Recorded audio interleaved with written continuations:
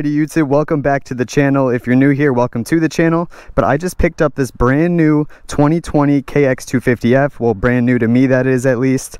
I got it last night for a super good deal that I couldn't resist. I know last video I was talking about I wanted to get a YZ250F or a Honda, but I ended up seeing this and I just couldn't pass up the deal. This bike's got 50 hours on it, guys, all original hours, and I am the second owner of the bike. As you can tell too, the guy kept very good care of it. The plastics look pretty clean, just other than a few scratches, but that's really all I'm seeing. I can't wait to ride this thing, guys. I got it last night and it was too dark by the time I came home, so I didn't get to ride it last night. So this will be my first ride on it, so you guys will get my first impressions of how I feel about the bike. But alright, enough of me talking. I really want to ride this thing, so I'm just going to hop on the bike and I'll continue talking once I get on the bike.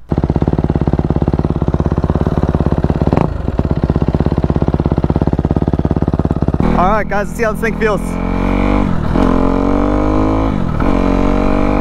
Oh my gosh, this thing has so much torque. Holy shit.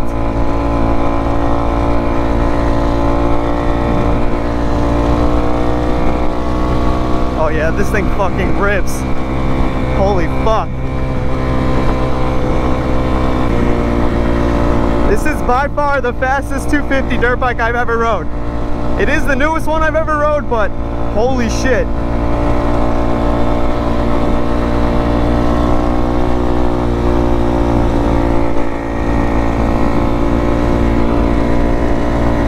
Yeah, I think I already love this thing. This is my first fuel injected bike too, so that might make a bit of a difference. It feels like every time I pull the throttle, it just wants to wheelie so hard.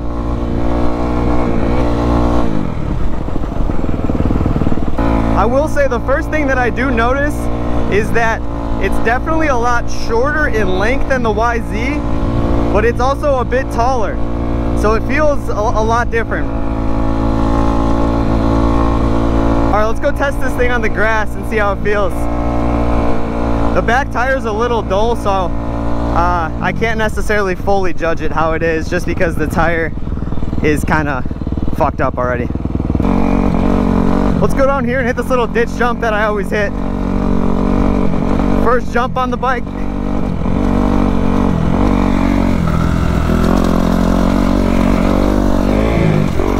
Oh yeah. She's just floating.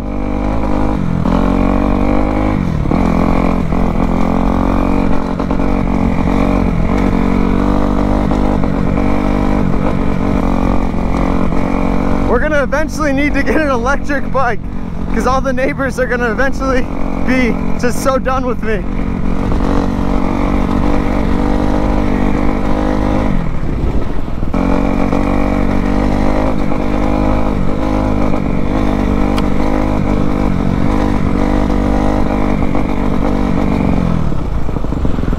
Ooh, don't want to fly off into the lake now.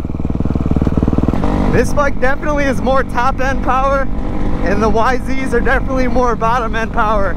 I noticed that for sure. But holy shit, this thing actually rips so hard. Let's go hit this little ditch.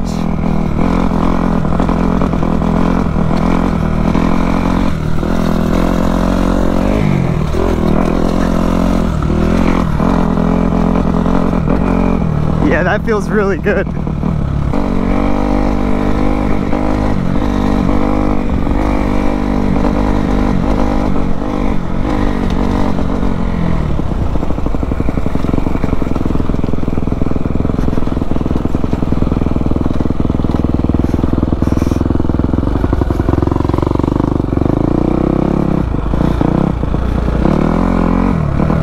Yeah, the back tire is just floating everywhere, or sliding everywhere, I should say.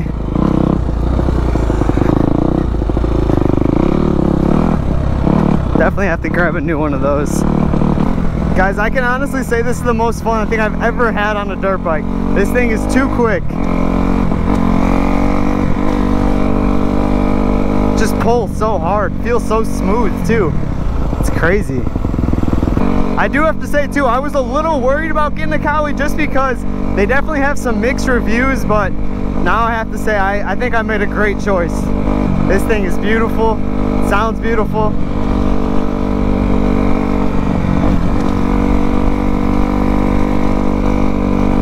I do think this bike is a great addition to the channel though, guys. I think we're gonna have a ton of fun on this bike. It is super snappy and super quick. Like I was saying, this is definitely the most torquey, snappy bike I have ever ridden.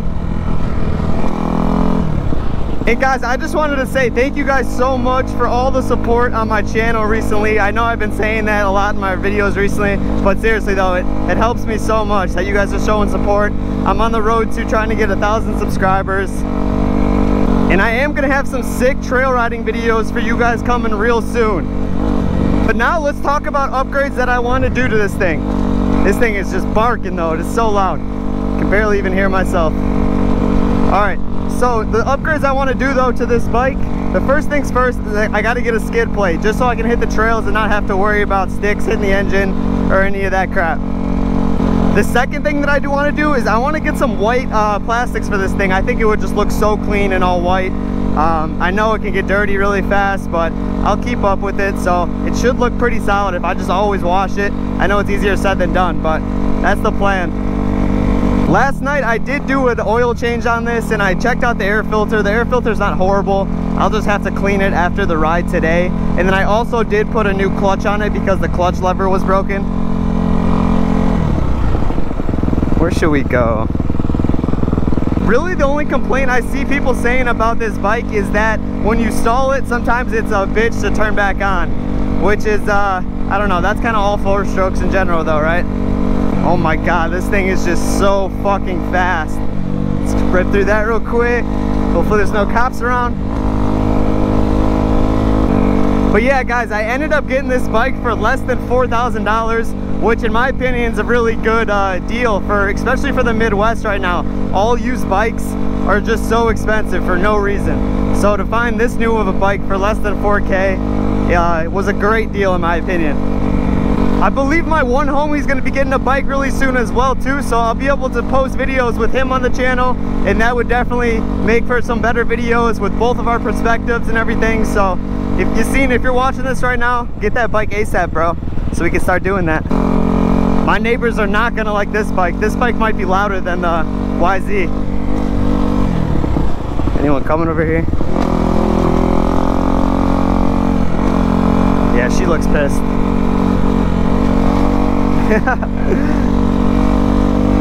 But oh my gosh, guys, first impressions of this thing are great. I actually love it. I think I already kind of like it more than the YZ, which is crazy.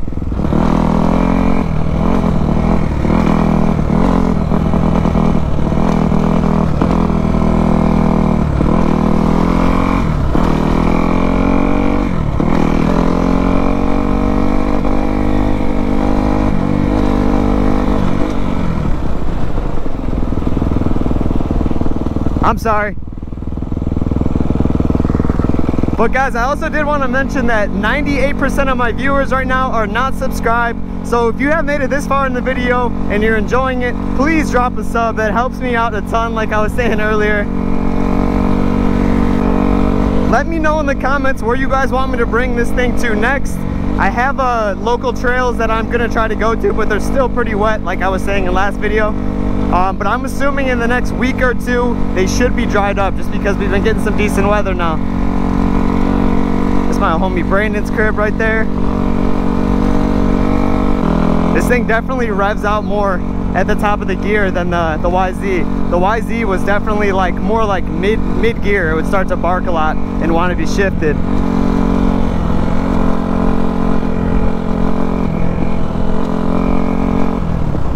God damn, they're going so slow. Oh my gosh, look at that turn. Speed demon. But alright guys, I'm gonna make my way back to the house. I'm gonna go to the Kawasaki store, grab that spring, grab that skid plate, so that next video or the video after that I can go hit some trails and not have to worry about the engine getting all fucked up. But alright guys, until next time, peace out.